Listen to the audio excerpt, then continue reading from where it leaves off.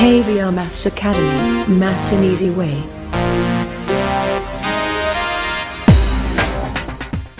Welcome to KVR Maths Academy. ఈ వీడియోలో మనం 5th class maths magic maths work book semester 1 let's recall గుర్తుకు తెచ్చుకుందాంలో 22nd and 23rd work sheets complete చేద్దాం. Right, ఇటువంటి మరిన్ని వీడియోల కోసం నా ఛానల్ అయితే సబ్స్క్రైబ్ చేసుకోవడం మర్చిపోద్దు friends. Thank you. Yes, let's go through this. Let's recall గుర్తుకు తెచ్చుకుందాం. Worksheet 22 sub topic division భాగహారం. First question, do the following, లెక్కలు చేయండి. ఇందులో టోటల్గా ఏ నుంచి హెచ్ వరకు 8 ప్రాబ్లమ్స్ ఇచ్చాడు. 1 by 1 చేద్దాం. Right, yes. First question, A 69 divided by 3. 69ని 3తో division చేద్దాం. యాక్చువల్ డివిజన్ మెథడ్ చూడండి. 3 2s 6, 6 minus 6 0, 9 దించుకున్నాం. 3 9లో 3 times, 3 3s 9, 0 reminder. Right, yes. అలాగే బి 45 డివైడెడ్ బై 9, 9తో డివిజన్ చేద్దాం. 9 5s 45, yes. 45 minus 45 0 reminder. Next 408ని 7తో చూడండి. 7 40లో ఎన్ని టైమ్స్ క్యాన్సిల్ అవుతుంది? 4లో cancel అవుతలేదు కాబట్టి 40 తీసుకుంటాం. 7 5s 35, 40 minus 35 is 5, 8 put down, 8 దించుకున్నాం. 7 58లో ఎన్ని టైమ్స్ క్యాన్సిల్ అవుతుంది? 7 9s 63, 7 8s 56, 7 8s 56, 58 minus 56 2 reminder. Right, yes. Next D 905ని 8తో division చేద్దాం. 8 9లో క్యాన్సిల్ అవుతుంది కాబట్టి 8 1s 8, 9 minus 8 1, 0 పుట్ డౌన్. 10లో ఎన్ని టైమ్స్ క్యాన్సిల్ అవుతుంది చూడండి. మళ్ళీ 8 1s 8, 10 minus 8 2, 5 దించుకున్నాం. Next 8 3s 24, 5 minus 4 1, 0. So ఇక్కడ రిమైండర్ 1 అనమాట. సో ఈ విధంగా డివిజన్ చేయాలి. ఎస్, నోట్ చేసుకోండి ఇవి. ఈ 385 డివైడెడ్ బై 10 చూడండి. 38లో 3 times, 10 3s 30, 8 minus 0 8, 5 దించుకున్నాం. మళ్ళీ 10 8s 80, 85 minus 80 అంటే 5, రిమైండర్ వచ్చి 5, శేషం 5 అనమాట. Next 689 divided by 11. 11 68లో, yes. 11 6s 66, 68 minus 66 2, 9 put down. 11 3s అయితే 33 ఎక్కువ అయిపోతుంది. 11 2s 22, 9 minus 2 7, 7 is the remainder. 7 అనేది శేషం. Right, yes. 794ని 12తో భాగిందాం.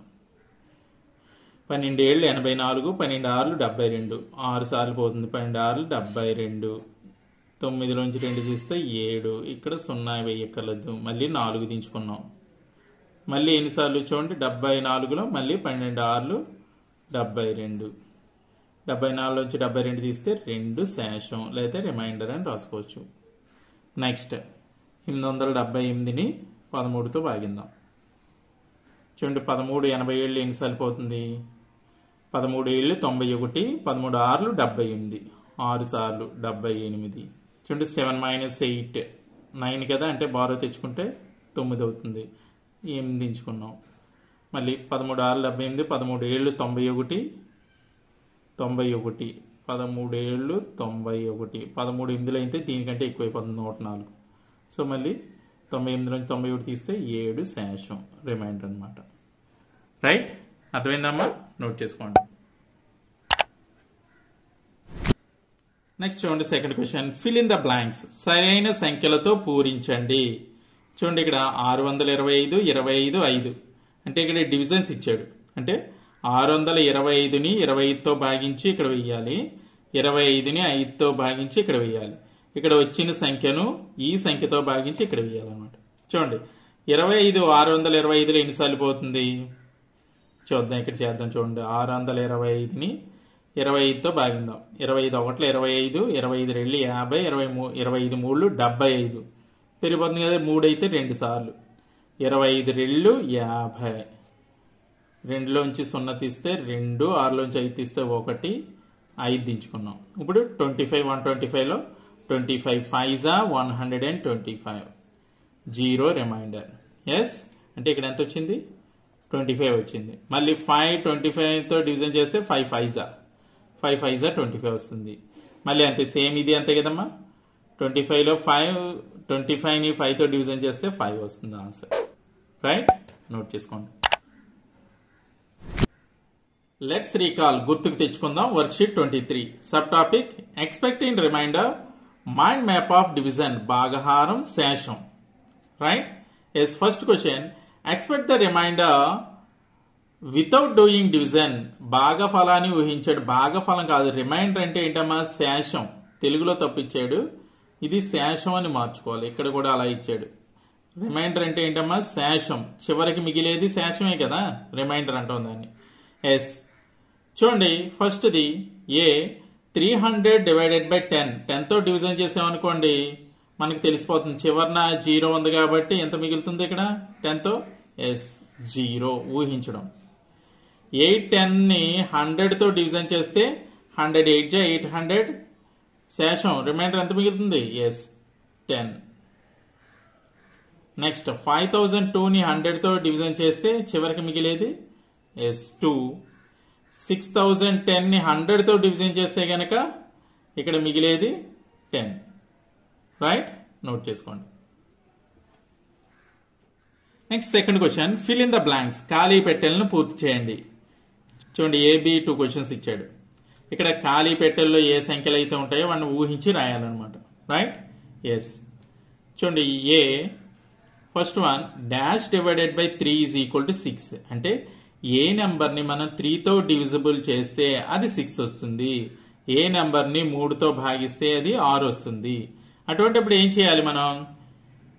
ఏ నెంబర్ని తెలుసుకోవాలంటే మిగిలిన నెంబర్ని గుణించాలి. 3 6లు ఎంతమ్మా? ఎస్ 18. 3 6 18 కదా.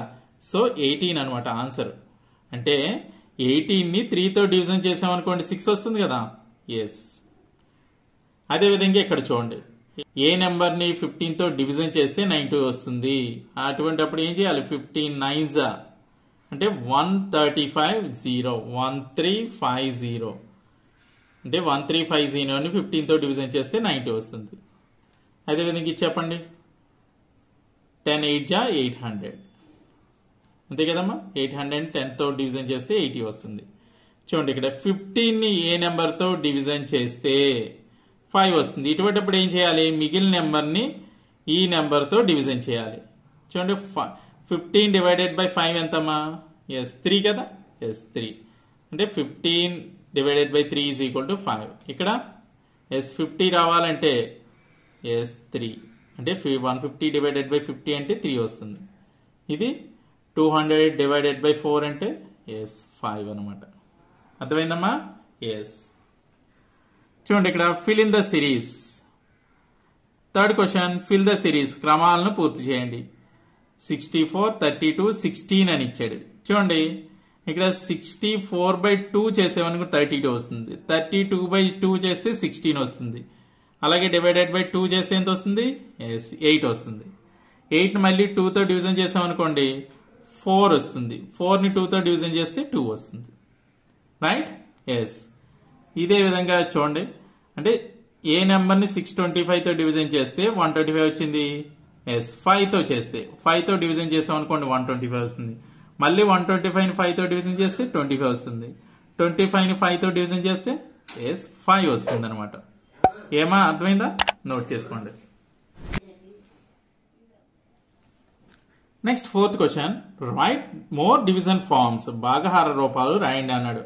అంటే 10 రావాలంటే చూడండి, ఇక్కడ 100 డివైడెడ్ బై 10 చేసాడు. మనం అలాగే 10 రావాలంటే వివిధ భాగహార రూపాలు కొన్ని రాసుకుందాం. ఎస్ చూడండి, 100 డివైడెడ్ బై 10 అయితే 10 వస్తుంది. 90 డివైడెడ్ బై 9 10 కదమ్మా. ఎస్ అలాగే 80 డివైడెడ్ బై 8 10 వస్తుంది. 50 divided by 5 10. Next 30 divided by 3 10 వస్తుంది. అలాగే 10 divided by 1 చేసిన 10 వస్తుంది, రైట్. అలాగే 25కి రాయండి. Yes, 50 divided by 2 100 divided by 4 25 వస్తుంది. అలాగే 150 divided by 6 చేసిన 25 వస్తుంది. నెక్స్ట్ ఇంకా సింపుల్ రాయండి. 75 divided by 3 చేసామనుకోండి 25 వస్తుంది. మనం ఆల్రెడీ చేసాం పైన. 125 divided by 5 చేసిన 25 వస్తుంది. 25 divided by 1 చేసిన మళ్ళీ 25 వస్తుంది. ఏమర్థమైందా? నోట్ చేసుకోండి. ఓకే వ్యూయర్స్, ఈ వీడియో కనుక మీకు నచ్చినట్లయితే లైక్ చేయండి, షేర్ చేయండి. ఇటువంటి మరిన్ని వీడియోల కోసం నా ఛానల్ అయితే సబ్స్క్రైబ్ చేసుకోవడం మర్చిపోద్దు. Thank you very much.